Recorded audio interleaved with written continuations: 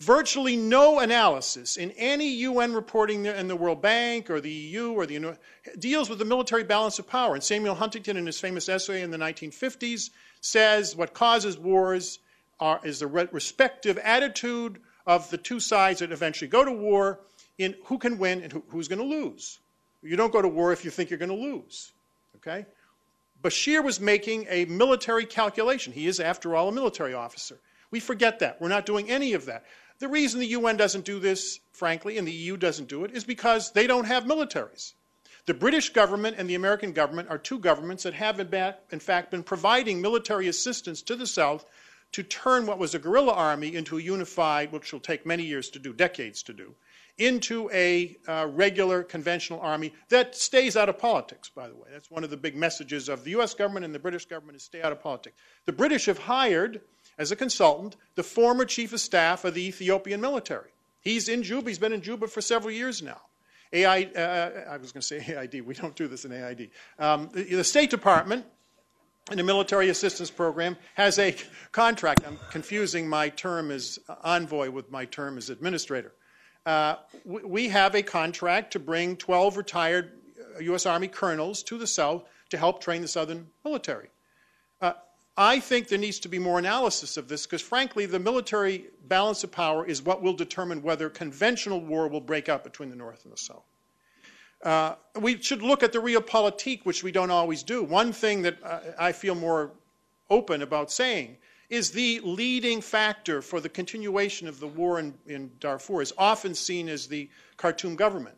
The Khartoum government is certainly caused the problem with chronic neglect, with the brutality and the atrocities of 2003 and 4. However, the Libyan government has 70 agents on the ground in Darfur. How do we know this? They told me when I was envoy. They have budgets, they have equipment. They did not say they had weapons, but we have other evidence from Chad and from other sources, not from U.S. intelligence sources. I'm not disclosing anything that's classified here. That they are the principal armor of Khalid Ibrahim, who was the head of GEM. And I asked the Libyans, why do you support Khalil? He's an Islamist. He's with Tarabi. He said, no, but Andrew, he's an Arab. I said, he's not an Arab. If you ask him, he's an African. It took me 5 years to get this straight. In Libya, the same tribe speaks the same language. They're genetically the same, are regarded as an Arab tribe. And the Zaghawa of Libya regard themselves as Arabs.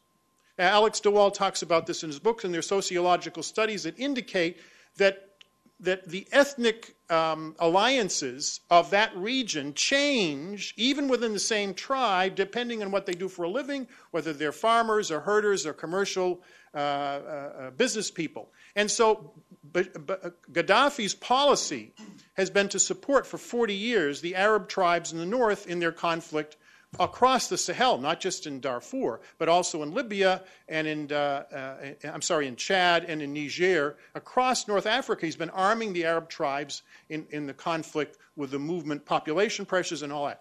We do not understand. The Libyans have had a major role in Darfur. They are the ones who did not like the DPA. One of the major factors in the DPA failing was Gaddafi helped orchestrate its downfall because he did not like it, because it frankly wasn't orchestrated by him. And one of the reasons we engage, and continue to engage until recently, with the Libyans in Darfur is because they have far more influence and weaponry going into Darfur than anyone wants to realize. Most of it goes through the Chadian government to the GEM. 2, this is related to the first point. This is my second point, which is because the South has been a victim since 1956, and I'm not going to go through all the victimology, but there's a whole mindset in the West on victimology, and there's a reason for it. I mean, the 4 million Southerners died in the 2 wars, and there's empirical evidence. Unlike some of the exaggerated estimates of deaths in Darfur, there was a demographer, Burr, who's got a PhD, the American American Social Science Association actually reviewed the methodology he used to calculate 4 million deaths. And he did some extraordinary research. Far more people died in the South. But the South is about to become an independent state. In fact, there'll be 2 new independent states, completely different than what they were before. Northern Sudan will not be the state it was before. It is now 55% African, 45% Arab.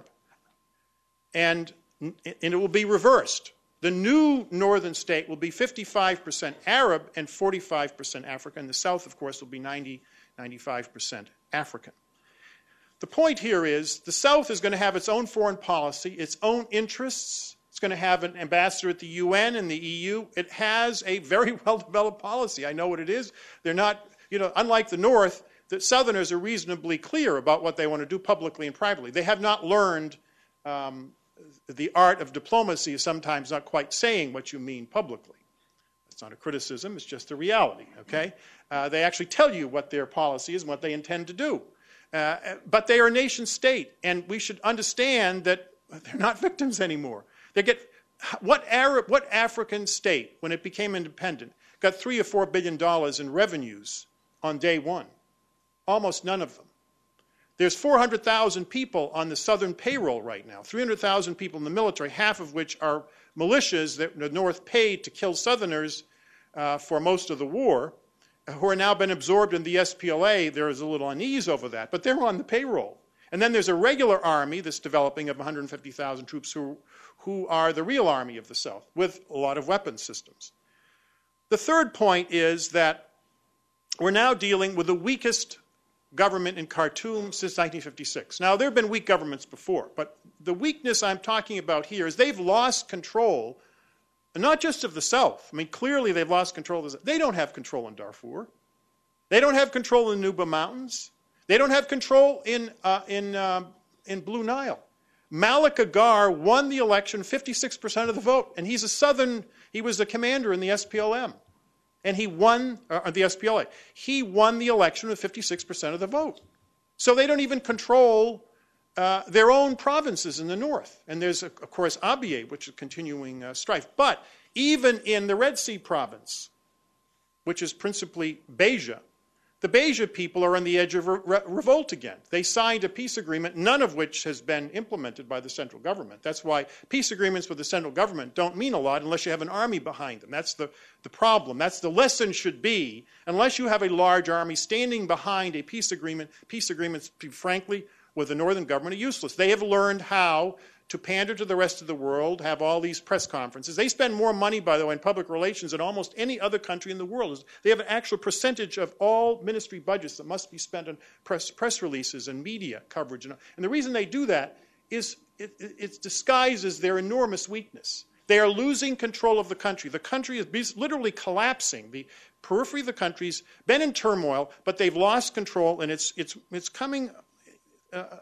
It's contracting. The country is contracting. I don't mean just the South. I'm talking about the North now. And as a result of that, they've developed a siege mentality. President Bashir, in the last month, since the Arab revolt started, has been meeting with different groups to try to calm everything down, because they are the most vulnerable of all of the governments in the entire Arab world. He's met with 4 groups. He's met with senior generals. By the way, after the meeting, they purged 18 generals, which is interesting. Their own generals went into rages against the regime for their corruption, their mismanagement. They've made enemies in the military. They don't trust their own military. There are only 5,000 troops of the Sudanese army in Greater Khartoum because they are afraid of a coup against their own. They're afraid of a coup by their own army against the regime. So they keep them out of. They hired a South African consulting firm, retired commandos in the South African military. The northern government did this to get advice on how to stay in power. And the first thing was, get all your troops out. You are very vulnerable. Your military is very angry at you. They want to take you out. The only way you can have a coup, of course, effectively, is if you control the capital city. So if there's no troops in the capital city, you're much less risk of a coup. Who put down the revolt when Khalil Ibrahim took an entire group of Zagawa from Jem, all the 800 miles from the Chadian border into Khartoum? He actually took the battle to within a few miles of the presidential palace. This was in April of 2008.